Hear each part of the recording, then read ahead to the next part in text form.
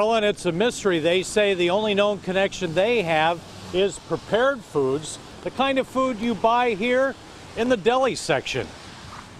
Both of the patients presented with mild to moderate symptoms. They were hospitalized, and we expect them to make a full recovery. The alert is to customers who ate prepared foods at the Whole Foods Market during a specific time frame from October the 6th through October the 12th.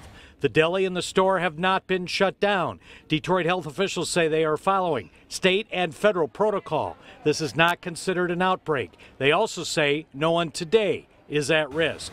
Anyone who did eat prepared foods here and got flu-like symptoms earlier this month should see a doctor. The high probability is that there will be no further cases from this. If you look at what the science tells us about hepatitis A cases, most of the time they're sporadic. They happen, and there's no fallout from that.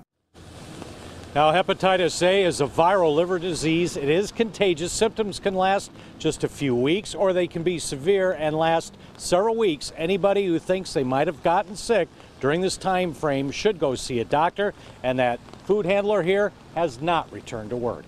Live in Midtown, Jim Kurtzner, 7 Action News. All right, Jim, thank you for the information there.